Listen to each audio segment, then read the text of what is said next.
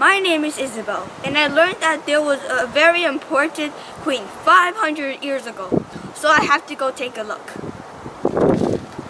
Who cares?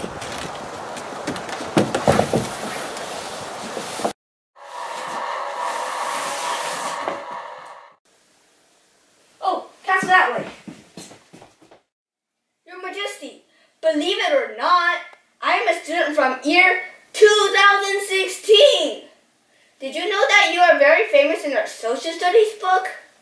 I am interested in finding out what happened in your life. Well, let me tell you. I was born on April 22nd, 1451 in Madrid de las Altas Torres in Castile. My father was John II, the King of Castile. He died when I was only 3 years old. My mother was Isabella of Portugal, Queen of Castile. I grew up in Castile, the largest of the 5 kingdoms in Spain. I have 2 brothers. Henry was my elder stepbrother from my father's earlier marriage. He treated me badly. Alfonso was my younger brother, but he died at age 14.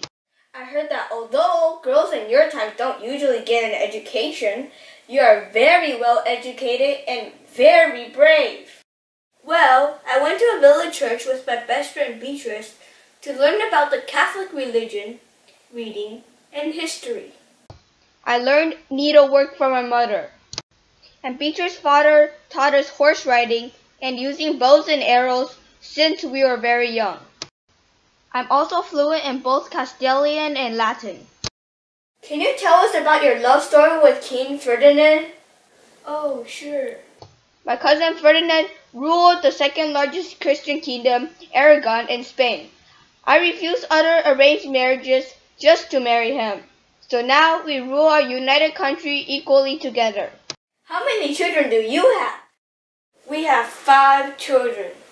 4 girls and 1 boy. This is Princess Isabella, my firstborn.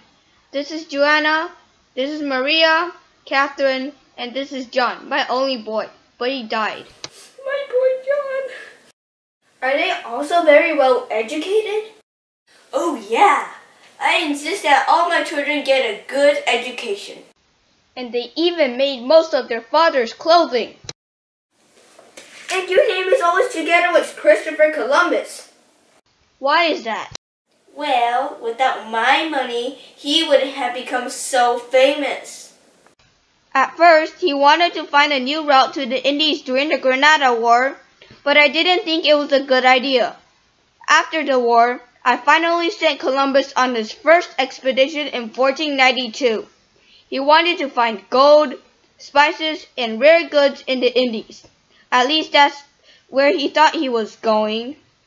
We didn't know until that Portuguese guy, Amerigo Vespucci, found out that Columbus was wrong.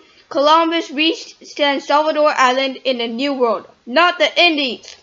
On Columbus' second voyage, he brought back Indian slaves. Oh, I was outraged. God knows I only wanted to convert them to Christians, not to use them as our slaves. Well, I still sent Columbus on his 3rd and 4th voyages, just to expand our Christian kingdom. I can tell you're pretty mad at Columbus, but he's still pretty famous. Well, he was the one that believed that the earth was round, and that people could reach Asia by sailing west from Europe. He didn't actually reach Asia that way, but he made our country the first to reach the New World.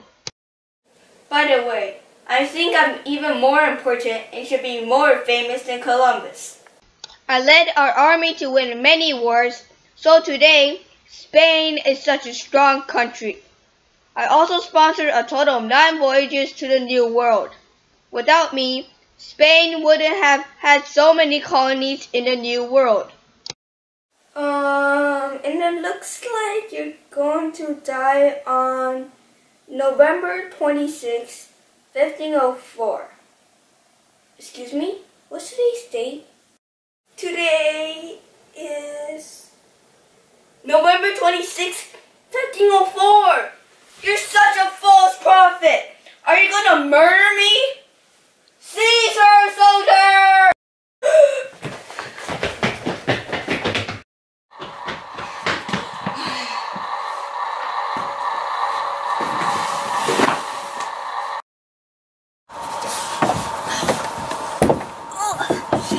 god, I'm back.